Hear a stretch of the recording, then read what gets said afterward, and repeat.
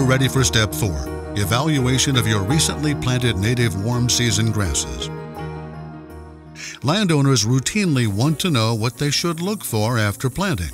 If sufficient moisture and proper soil temperature are present, seedlings should emerge in May or early June. Dormant seedlings may not germinate until the soil temperature has warmed sufficiently in the spring. There can be other grasses and weeds emerging at the same time.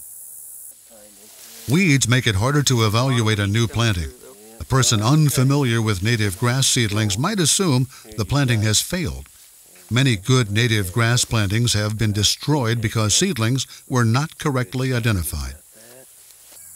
Fields planted with a no-till drill produce identifiable rows of new seedlings. Seed that was broadcast into a field will have no apparent rows, making it hard to identify. If in doubt, you can dig up a few seedlings and look at the attached seed for positive identification. Little bluestem leaves and stems are flattened even in the seedling stage. Leaf blades are very narrow with pale hairs on the edges of the leaf, especially near the bottom of the leaf. The stems on big bluestem are generally round and the lead blades narrow. There is a small scale-like collar where the leaf blade joins the stem.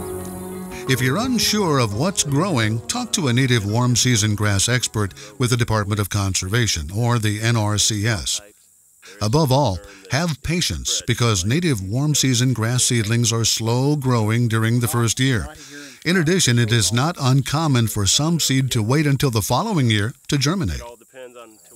A new native warm season grass seedling's first priority is developing a root system to withstand hot, dry weather. Top growth is relatively slow while roots are developing. Another aspect of new plantings is seedling density. Native grass seedlings will not be as dense as fescue or other grasses. An excellent mature stand of native warm season grass might have only 1 plant per square foot, while a fair stand has only 1 plant per square yard. Individual plants will become quite large. To summarize evaluation, seedlings emerge in May and early June with adequate soil moisture and temperature. Weeds can make native grass seedlings difficult to locate. Native grass seedlings are slow growing in their first year. An excellent stand of native grass may have 1 plant per square foot when mature.